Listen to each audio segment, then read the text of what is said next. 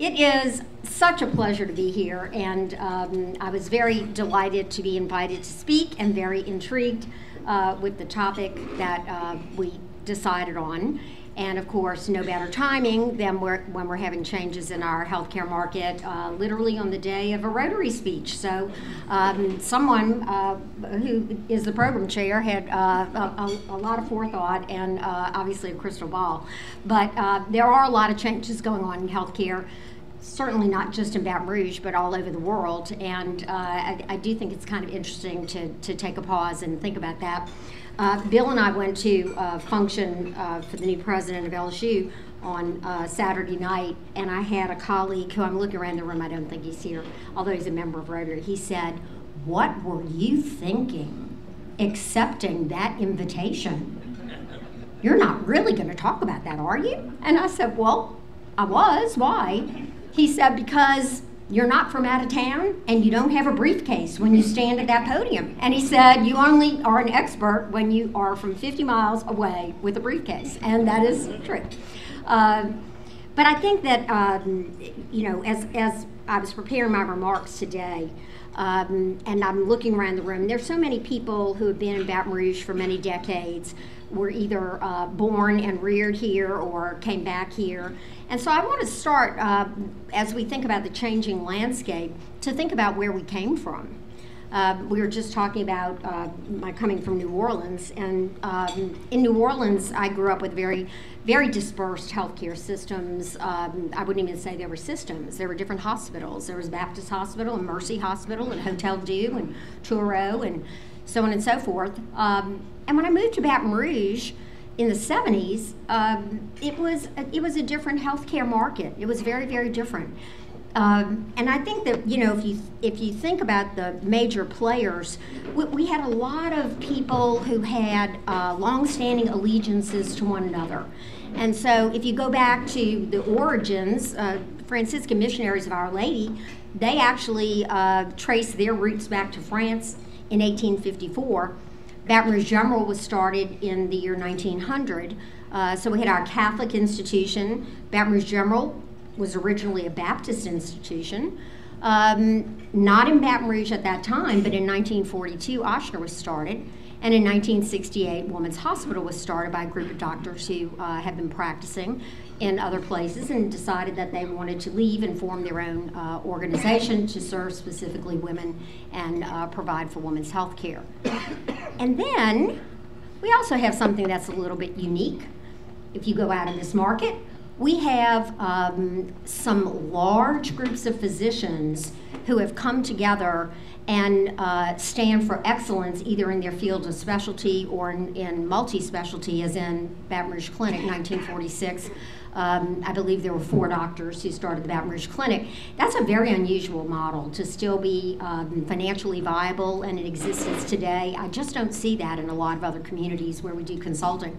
And I think that it is sort of a direct result of the market, where the market was, where it's come from, where it's going, their ability to renew themselves, et cetera. But the same is true of the Bone and Joint Clinic and Neuromed a little bit later. The founders of Neuromed realized that they had a unique skill set and wanted to, really be kind of in control of their own destiny. The interesting thing is that you really don't see a lot of those kinds of models today. And the same was true with the group that broke away from Women's Hospital, the Louisiana Women's Healthcare Associates. And here's what you may or may not know, but I was having a conversation with one of our partners, Rudy Gomez, who spends a lot of time consulting in healthcare. And I hadn't really thought about it this way. I know we have a lot of attorneys in here. If you are part of a large law firm, you get selected, you're in the law firm, you have certain policies about when to leave, you have certain exit strategies and agreed upon ways of getting out, and if you had equity or some partnership, how that would become lucrative for you. It doesn't work that way in healthcare. So think about today. Think about the amount of debt that a medical student has when they get out of medical school. It's astounding. It's absolutely astounding. They can't buy into a healthcare practice. they can't go to one of those groups that's listed on there and pay to be part of that practice. They can't buy in.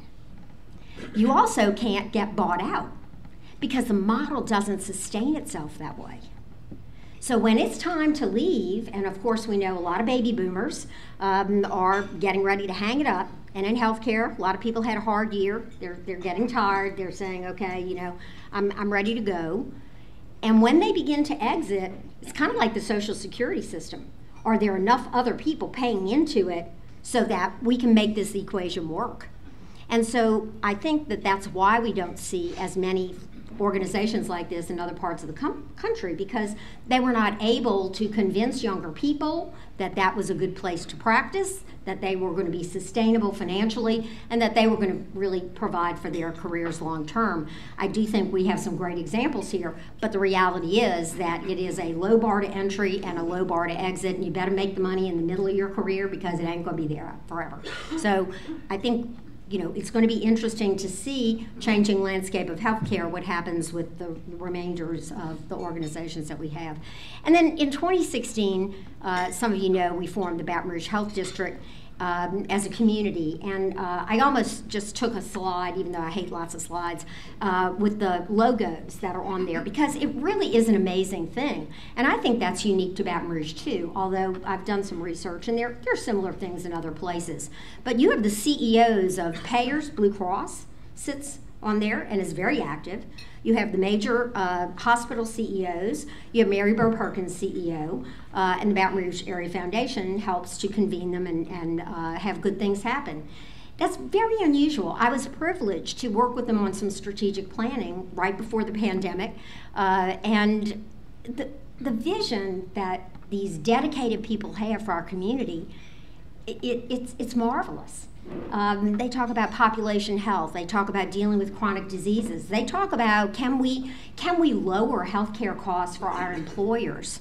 You know, wouldn't it be incredible if we set that as a goal and then we shared data, and as a community we sort of took people and we really managed them and we helped them and we collaborated with that. I mean, that's a 10 or 20 year project. That's not for a little 3-year strategic plan, but it's a beautiful vision. And you wouldn't even be able to take some communities that I've worked in, especially in very competitive markets in Florida and Texas, and even get the CEOs in the same room, much less to collaborate and to talk about the needs of the community.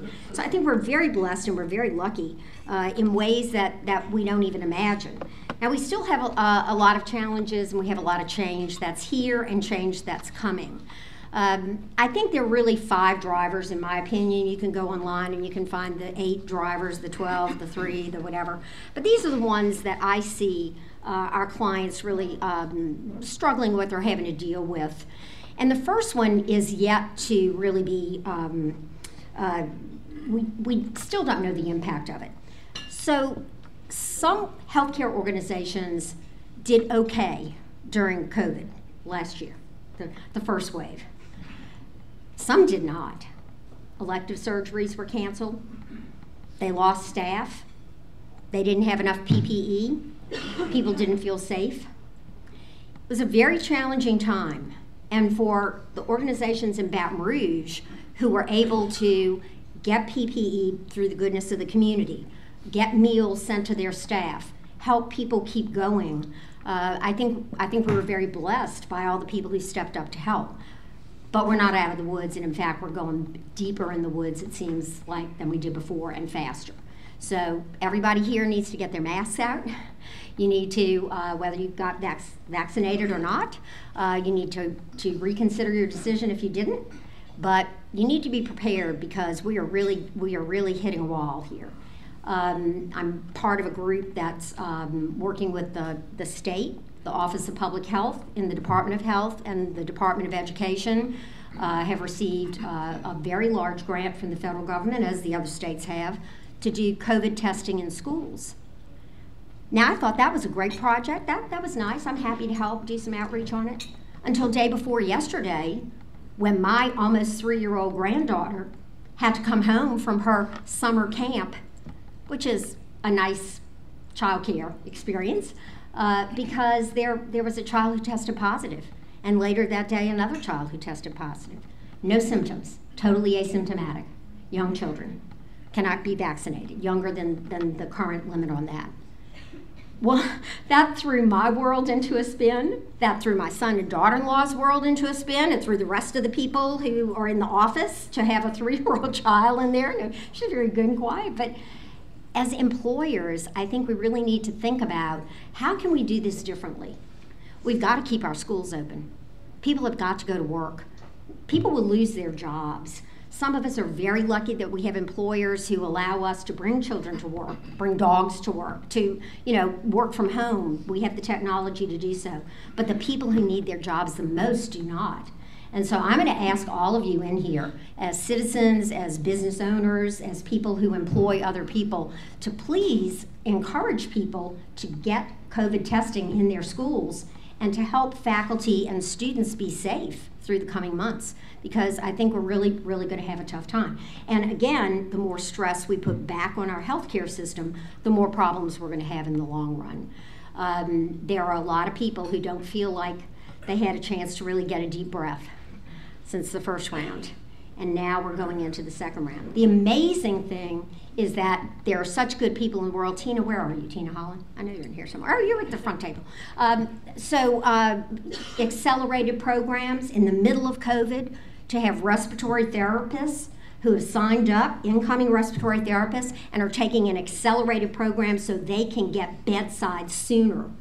I mean, that's amazing. Bill and I went to the World War II Museum a few weeks ago when things finally opened up for a little while, and it reminded me of that spirit of, I have to help, this is a problem. And I know there are people like that all over the country, there are people like that all over the world. I just think we are extremely blessed here in Baton Rouge because we have that. We also have some political transitions. There were some things that the Trump administration did that were helpful. There were other things that were not helpful. There are things that the Biden administration are doing, considering, et cetera. Things that were important to our state were Medicaid expansion.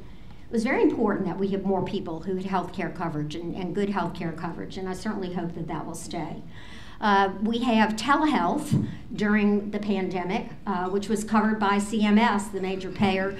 Medicare was paying for telehealth, still are. I hope that continues too, but that will change the landscape of visits because, as you'll see in a moment, there are a lot of people who prefer looking at their phone and talking to their doctor than being there in person. And so I think we're going to see a lot of that. But in addition to the idea of payers and politics, we have some changes that are going on that many of you face every day. And so this chart, and obviously you can't read the numbers, but the visual is the point of the whole chart. Since 1999, annual worker and employer contributions have grown in those 20 years at the rate that you see. The dark blue is actually the employer's part of the contribution, and the lighter blue is the employee's part of the contribution. So we all feel that. I know when we do compensation studies, we have to figure out if there's a 28% load on an employee. We have clients all the time who say, well, I really need to hire someone else, but maybe I can do it on contract. Maybe I can get a part-time worker because I just really can't afford the health care. That creates pressure in a different sort of way. It creates it at the ballot box, it creates it in Washington, but it creates pressure locally. And I do think that, and I was very pleased, Michael, you can go back and tell Dr. Steve this, that the loudest voice at the table in the health district conversation was Blue Cross, who said, we've got to do something about this. It's too expensive. We've got to do it, and we want to help. So obviously, that's a long-term solution, as I said, but the reality is this is driving a tremendous amount of the change, and it's going to continue to drive change going forward. So healthcare's become a little bit more retail. Now think about healthcare for a minute. It's the only thing that you buy and pay for that you didn't really know what you were buying, right? Somebody else has got to buy it for you. The doctor's got to buy it for you. You want an MRI? Well, you can't just walk in a hospital and say, I'd like to have an MRI. Doctor has to order it, okay?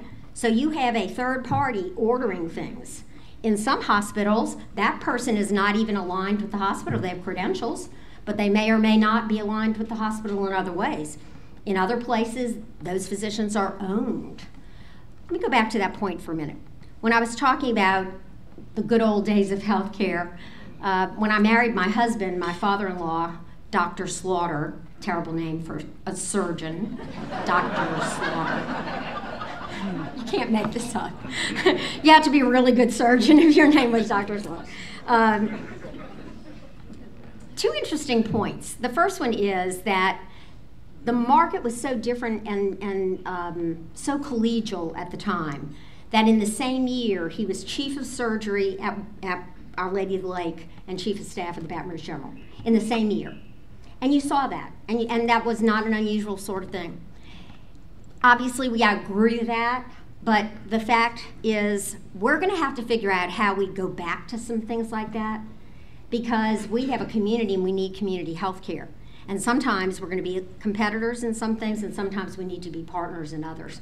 And I do see that in some markets, and where it happens, it's wonderful and does very well. But if you remember Ochsner, I had the block on there that it was started in 1942. So that is just right after my father-in-law graduated from medical school. And so we found a big envelope in some family papers during the pandemic. It's a good time to clean out things, right? So we found this big envelope that we'd never looked inside. And when we opened it up, it had a leatherette booklet from his Tulane Medical School graduation. And it had a picture of his class. There were about 12 or 15 men in the picture. And among those were Dr. Michael DeBakey, credited with the first heart transplant, right? And John Ochsner. And then I remembered seeing a document, I don't know where it is, but it was notes that my father-in-law had written to his buddy John Ochsner about what he liked about what he was getting ready to do and what he didn't like about what he was getting ready to do. And his fear that if you employ physicians, where is the physician's loyalty? Is it to their patient? Is it to their employer? Now, don't take that literally, but just imagine how radical that was back in the day. Now we have our hospitals here employ 400, 600 physicians. We don't think anything of it. That's still a slightly different model. But the reality is that things in terms of healthcare have come away from the physician being the key to the consumer.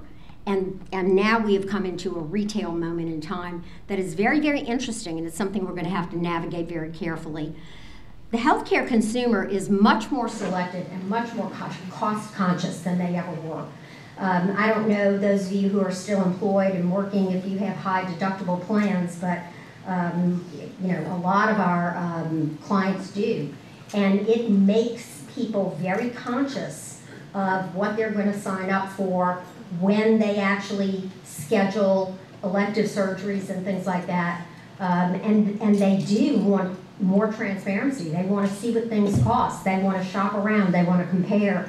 I knew the world had changed when Bill had some medical issue, and I came home one day and he said, well, I found a doctor who's rated 4.8. And I said, what? Bill Slaughter, he knows how to go on the government website and see how people are rated and what, you know, zoom around and that. Well, Curtis said he was good, and I think he is too, so I'm going to go there. That's rampant. We just got to get ready for that. Public and private insurance exchanges are making the consumer a more active participant. So we're being driven to be more active, and that's kind of good for everybody, I think, in the long run, although it's very different. Entrepreneurs, governments, payers, and health systems are bringing price transparency to the marketplace, some of them kicking and screaming the whole time, but I don't think there's much we can do about that. It's coming. And then consumers continue to be attracted to very convenient and cost-effective sites of care, retail clinics, virtual care, etc. I do have to tell you this funny story. I was looking around to see if my brother-in-law was here. So I was doing some work with the West Feliciana Community Hospital. Now I just got to tell you, if you don't know, this is the best kept secret in Louisiana. They have their own emergency management system, and they have their own helicopter to airlift you anywhere you need to go, and that's paid for by the taxpayers. And they have a lovely, beautiful new facility where they can treat a whole lot of things that need to be treated, and then they can obviously take you either by ambulance or by air to wherever you need to go to get whatever else you need. Well kept secret. But while I was there doing strategic planning, we were talking about changes in healthcare. And I had a list of competitors to test with the physician groups, the different focus groups, the department heads, etc. And on there was Walmart. And CVS, Walmart, where are you going to get your health care in the future? And so I said, so are you worried about any of these? And I'll never forget one group in particular. They were very smug about where they were and what they were able to do. And one of them said, we don't even have a Walmart in this parish. It's in Zachary. And we will never have a Walmart in this parish. I said, well, then we don't have anything to worry about. There's no competition for healthcare in West Louisiana. Pick up your phone and see, where you can connect to, Cleveland Clinic or whatever. We'll talk about that in a minute. So I do think that, these are such new concepts that we're just really not quite ready for it. But when I tell you that things are changing fast, so just as we have a whole lot of baby boomers, and we're starting to exit, and we're starting to do things differently, we got more millennials. And millennials have babies. And millennials have little children. And millennials are very interesting consumers of healthcare. So a lot of millennials, research shows, do not have a primary care physician. Why? They get healthcare. They believe urgent care is a primary care physician. These are smart kids. These are people, our consultants, people that I meet on the street, my son's friends, etc. No need to have a primary care physician because urgent care is there. They're extremely cost conscious. I think that, when you look at the years that the older millennials have been in the workforce, they had some things that were pretty significant that really diminished their income and earning power. Some research says for the rest of their lives. Now, the later millennials, not quite as much, but I do think that you're going to see that push from that group for transparency. They judge a hospital or a doctor by how quickly their website loads. True. What does TLGE mean? Too long, gave up. I had one of our young consultants write me that one day. I was like, did she have a typo? Is that, what could that be? TGIF? I mean, nobody says that anymore. Below a certain age. But too long, gave up. So if it doesn't load fast enough, if they're waiting too long for something, it's extremely frustrating. So research actually shows millennials' attention span is 12 seconds. The next group, Generation Z, their attention span is 8 seconds. So we got to get those search engines going. We got to get those websites going. But this is my favorite, and there's a whole body of research. So millennials who are parents have been nicknamed perennials. And so perennials have been raised by helicopter parents, those of us in the room who, have these wonderful children that we're very vigilant over. Now they become that kind of parent, even worse. And so there's nothing that's too good for their children. And of course the baby boomer grandparents help that out too. And so they will do anything to get their child the best health care that they can. Now that's an interesting fly-in-the-face sort of factoid, but I do think that we're seeing that in a lot of areas, and I think that people who understand that, pediatric health care, we have a beautiful new children's hospital, we have Ochsner that's specializing in pediatrics in the Baton Rouge market. There are people who understand what that means. And I do think that raises the vote for everybody. I think that means better health care for all. I will tell you this one thing since I mentioned about my granddaughter. 4 years ago, before she was born, I was doing some work for the Academy of Sacred Heart in New Orleans, her sister Melanie. And I was with the pre-K, the baby teachers. And we were talking about customer expectations and how to meet them and that sort of thing. And they said, well, they really like our texts and videos. And I said, oh, do you do videos? I said, what kind of videos? Well, every day we text a picture of their child. And on Friday, we text a video, and it has their child somewhere in the video. So we have to get all the children during the week somewhere in the Vivian. I said, you gotta be kidding. Oh no. They said, we text when they have a BM. And I thought, I've never heard of this. Until my grandbaby went to school. And my daughter-in-law gets that text. And sometimes sends it to me. And I'm like, well, isn't that great? I really don't know what emoji to use when she sends me. I'm like, wow, good, okay, everything's great. I think this group is going to really make some changes in healthcare, and it's going to be interesting for us to watch. Now, the number one driver, and I could have spent the whole time on this, the number one driver is the move from volume to value. I was hoping Terry Feinberg was going to be here today. You see that quote? She told me that in 2012. She was at a conference in the American Hospital Association, and they had a speaker that she eventually brought to Baton Rouge. And he said, an organization like Women's Hospital, just because he's in Women's Hospital, has got to have 1 foot on the dock and 1 foot in the motorboat. And what he was trying to say is that healthcare is going to change. In 2012, it was happening in other parts of the country. It had not yet come to Baton Rouge. We thought it was going to come a whole lot sooner, but it didn't.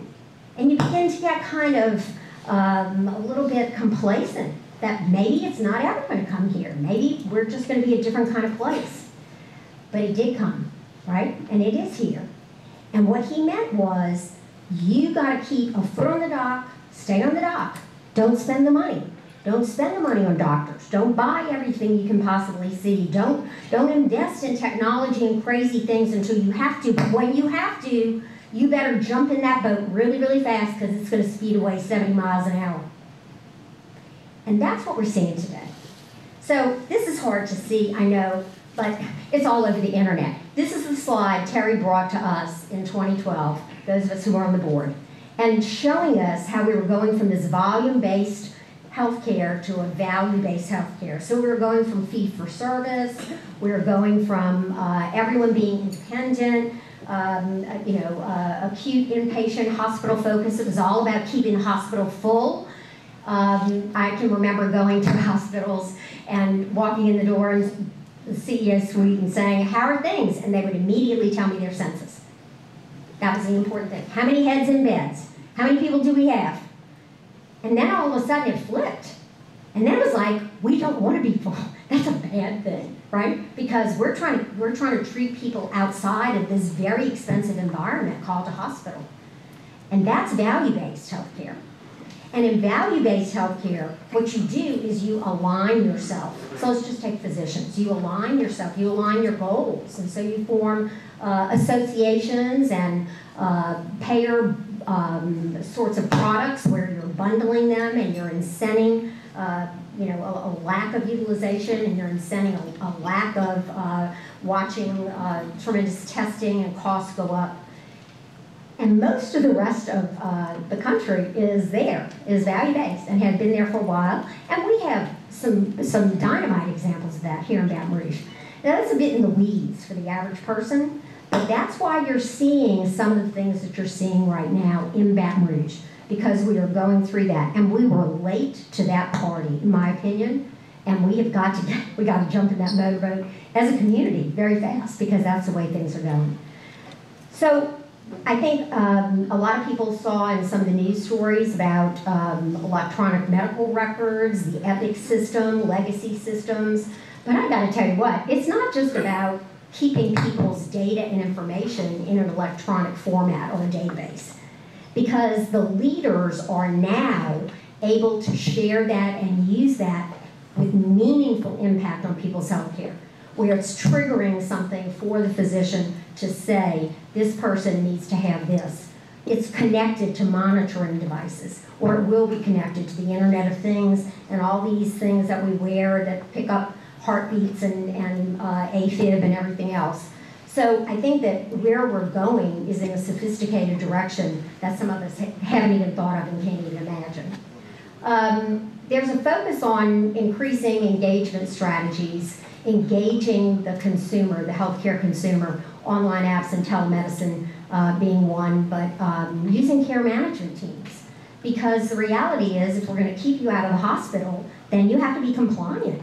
You have to know what you're supposed to do when. And I got to tell you, that it gets harder and harder for me. You know, I go to the eye doctor. What did she say? What did she tell me to do? What do I do with these drops? Am I supposed to do them every day for a month? Every day for a week? I look for it. Where are my notes? What did I write down? So I think that, you know, when you look at this on a large scale, there's tremendous opportunity there. When you talk about population health and minimizing risk and going up to scale, I think we're going to see much more emphasis on team structures, and I think they'll even cross healthcare lines.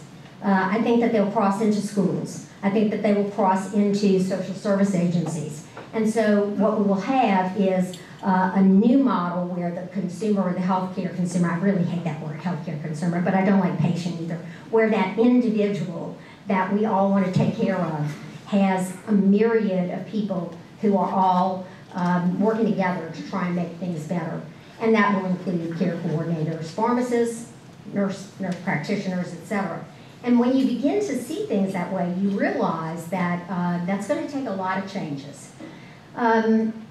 So this is a quote that talks about what physician alignment really is. And just because you buy a physician practice or a lot of physicians does not necessarily mean that you have real alignment.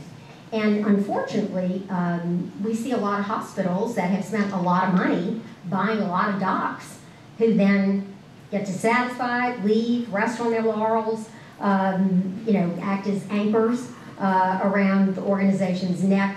And so a lot of this has to do with going beyond this and looking at the culture of the organization. I can't emphasize the importance of culture, and we've all heard this quote, culture eats strategy for breakfast.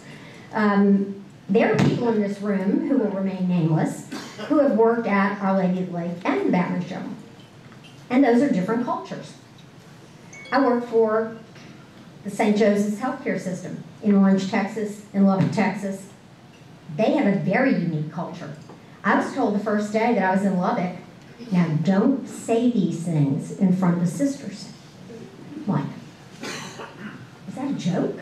No, we don't talk about these things in front of the sisters. They don't want to know. They don't want to hear it, so we don't talk about it. I thought, how's that working for you? I mean, you know, we're not going to talk about cost, really? Because that's money, and that's nasty stuff. Now, they got over that real fast, okay? They're one of the largest systems in the United States today. But the reality is, culture has a lot to do with the success of the organization. There are tremendous talent wars. They're going on in your organization, they're going on in healthcare. But when we think about the competition, it's not who you think it is. So we got everybody going to St. John Parish. Everybody's healthcare is going to Livingston. Cleveland Clinic is going to Abu Dhabi and London. The last part of this statement, only 1 in 200 Americans receive care at Cleveland Clinic, but the last statement, it's our ethical obligation to serve as many patients as possible. Come into your neighborhood soon. So I think that, you know, when you start seeing all this emphasis on virtual reality and robotics and artificial intelligence, what you realize is that our world is going to continue to change. And that's a good thing. It's a good thing. It changes uncomfortable. We never really like it. But this is corporate America. When do you think your company will buy at least one healthcare service from Amazon or Google? And most of them said pretty soon. Yeah, we're ready for that. So when you live in the world of healthcare, none of this is a surprise. When you think about life from outside, I don't think we always realize this. I'm going to leave you with this one thought. Jared from the Mayor's Healthy Lives organization presented at the Leadership Greater Baton Rouge program last Friday. He has some marvelous slides, if you ever have a chance to see them. He has a slide that says your life expectancy changes over 15 years if you are on Park Boulevard at Perkins Road and you turn right or you turn left. I leave you with that thought because that's our community, and I thank you for all that you all do. Thank you very much.